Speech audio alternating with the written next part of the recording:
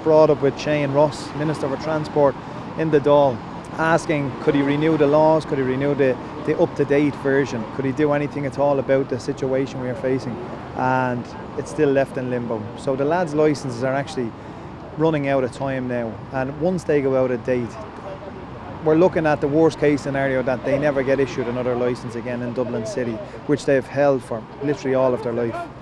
And most of the lads here, well, all of the lads here today, this is their livelihood. Dublin City Council are saying it's a police matter, that the police must look after it. Dublin City Council have took our money for literally the last 15 years for insurances, demanding tax clearance forms, certs, doing previous background checks, everything. We've paid them licence fees for so long. What's going to happen is you're going to have so many rogue drivers travelling around, and anybody thinking they can literally get a horse and carriage here in Dublin City Centre and take these tourists around, which is a terrible situation to be left in. The 16 people that we do know is working in our streets, we know who they are, we know the horses are in good condition, and we know the carriages are up to date because they get tested every year.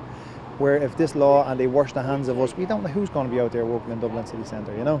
I hope Minister Ross can update the laws, can put a health and safety plan into measure for the horses and the carriages, and at least someone can take us over